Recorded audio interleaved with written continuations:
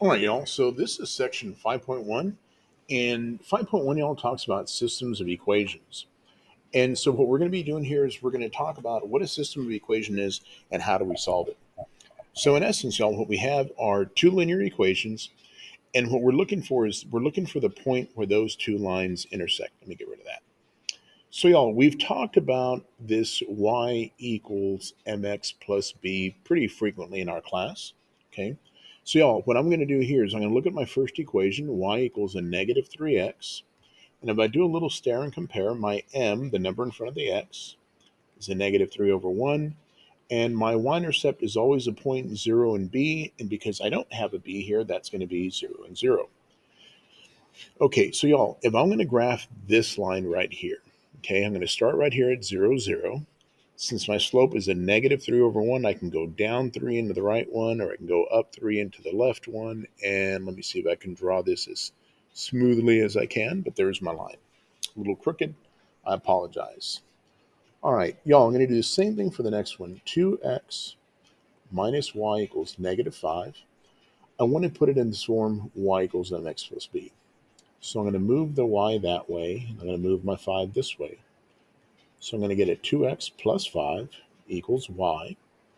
Again, y'all, if I do a little stare and compare here, my m for this problem is 2 over 1, and my y-intercept is 0 and 5. Okay, so right here, y'all, here's my 0 and 5. Since my slope is a positive 2 over 1, I would go up 1, 2, and over 1, or we can go down 2 and to the left 1. And what we are trying to find, my friends, are what are the coordinates of that point? What is the point where the two lines meet? And y'all, if I look closely here, these 2 points, or these 2 lines, I'm sorry, meet at the point negative 1, 3. And this is what we call the solution to our system. So y'all, a couple of things.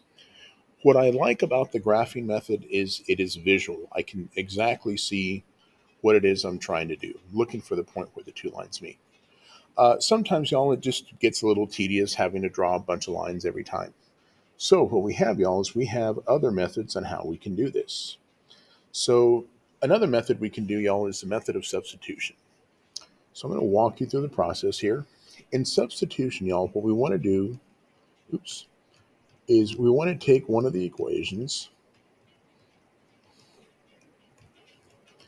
and we want to see if we can solve one of those equations. It doesn't matter which one, either for x or for y. Okay. So y'all, if I look at the two equations that I have here, the second equation right here, y'all, it seems like it would be really easy for me to solve this for y because we could take that x and move it over. It's a negative x. When we move it over, it becomes a positive x. So now I have y equals x plus 11. The reason I wanted to do that is now, my friends, I'm going to come back to my first equation, 3x plus 5. If you notice here, it says 5y. But we found that y from the first equation is x plus 11. That's equal to a negative 17. And now all I have to do, y'all, is solve for x. So look, 3x plus, that is 5x plus 55 equals a negative 17. That's going to be 8x plus 55 equals a minus 17. Okay, so y'all, I'm going to go ahead and subtract 55 on both sides. Okay, and we get 8x equals, let me grab my calculator to clear this out. What's a negative 17 minus 55? Negative 72. So when I divide both sides by 8, y'all, I'm coming up with x equals a minus 9. Now remember, y'all, we're looking for the point where these two lines meet. Every point, my friends, has two coordinates, has an x and a y coordinate. We just found the x value. We can now find the y value, y'all, by taking this number and plugging it in here. Negative 9 plus 11 is a positive 2. So y equals 2. And so now, y'all, the coordinates of our point where those two lines meet is negative 9 and positive 2. And so we can do this again, y'all, algebraically, where we do not have to draw any of the lines, okay? Y'all, I'm going to scroll down one more time. And I'm going to look at this next problem. And again, I'm going to use the method of substitution.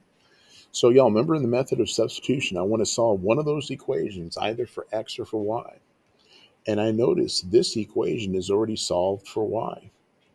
So y'all, I'm going to plug this into the top equation. So 2x plus y, which is now 3x, is equal to 20. That's going to give me 5x equals 20. So when we divide both sides by 5, y'all, I'm coming up with x equals 4. Now remember what we said. Every point, my friends, has two coordinates, x and y. We know the x coordinate. Let's see if we can find the y coordinate.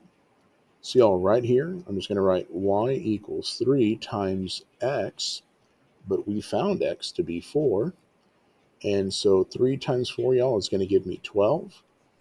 So the solution here, again, in the form x and y, when x is 4, y'all, y is just going to be equal to 12. Okay. So again, these are the methods, y'all. The reason why I think they work so well is because they're easier to do without having to draw the lines. But again, what are we really looking for? We're looking for the point where the two lines meet, right? That's all it is. Okay. Y'all, there is a second method, or a third method, I guess, we could use. It's called the method of elimination. In the method of elimination, y'all, what we're trying to do is we're trying to get the same number in front of the x, or we're trying to get the same number in front of the y, but we want them to have opposite signs. So if one of the numbers is a 3, I'd like the other one to be a negative 3. If one of the numbers is a negative 2, I'd want the other one to be a positive 2. Okay, so y'all, the way I can do this here, let me just write down my problem again. 5x minus y equals 14, and x plus 8y equals 11. Okay, sorry about that, y'all. So what I'm trying to do here, y'all, is suppose I want to cancel out, say, my x's. If this number is a 5, y'all, I really want this one to be a negative 5. The way I can do that, my friends, is by multiplying everything here by negative 5. I'm going to rewrite my top problem again. But now, when we multiply here by minus 5, that becomes a minus 5x, a minus 40 with a y, and a minus 55. So that now, when we add straight down, y'all, would you notice what's going to happen? If we go straight down, those x's are going to cancel out. If it helps, think about that number as a negative 1, minus 1 minus 40, minus 41y. 14 minus 55 should be a minus 41. So when we divide everything by a negative 41, y'all, we're just coming up with y equals 1. Okay. Now that we know that y equals 1, again, we still need to find our x value, right? So remember, y'all, every point is always written in the form x and y. So I'm going to take this value of y, y'all, and I can plug it in to either one of those two equations. It doesn't really matter which one we do. Suppose I use the bottom one. I'm going to say x plus 8 times 1 is equal to 11. Well, 8 times 1 is just 8. If I minus 8 on both sides, y'all, coming up with x equals 3. So my point, again, in the form x and y, when x is 3, y is equal to 1. Okay. Let's scroll down a little bit further, y'all. Again, we're going to solve by elimination. So y'all remember, we're trying to get rid of either the numbers in front of the x's or the numbers in front of the y's. It's up to us. So y'all, I see that this is a 12. I'd really love for this guy to be a negative 12. And the way we can make that happen is by multiplying that top equation by a negative 3. So if I multiply by a negative 3, y'all, that becomes a minus 12x. That becomes a minus 21y. That becomes a minus 15. And here I have 12x minus 5y equals 41. So when we add straight down, look, y'all, those 12x's cancel. This becomes a minus 26 for the y. 41 minus 15, that's a positive 26. So again, y'all, when I divide by negative 26, my y value here, y'all, ends up being the number negative 1. Okay. So now that I know that my y number is a negative 1, y'all, I still need to find my x number, right? because every point is always in the form x and y. So y'all, it doesn't really matter which one of those equations I use. I'm going to use this one right here. So look, I'm going to write 4x plus 7 times negative 1 equals 5. 4x minus 7 equals 5. So when I add 7 to both sides, y'all, that's going to give me 4x equals 12. So if we divide both sides by 4, my friends, I'm coming up with x equals 3. And so again, y'all, my point written in the form x and y is 3 and negative 1. Okay. So y'all, I believe I have one last question for us to do here. And this idea, y'all, we're doing the same thing, except now, y'all, remember when we had our two lines and we had two equations like x and y's? We wrote our points like this, y'all, x and y. Now, if you notice, we got 3 equations. Y'all, my point is going to be written like this now, x, y, and z. And so we're applying the same principle here. So look, y'all, if I'm looking at this problem here, and I'm trying to figure out hey, is there anything here I can do? Sorry, y'all, let me get rid of that. If I were to take, say, these 2 equations right here, y'all, if I were to add those 2 equations together, that would give me a 3x. Those y's would cancel. Those z's would cancel. 5 minus 2, y'all, that would give me a 3. So if we divided everything by 3, y'all, look what we got. We got x equals 1. Okay. Now let's see if there's anything else we can do. I'm going to come back over here one more time, y'all.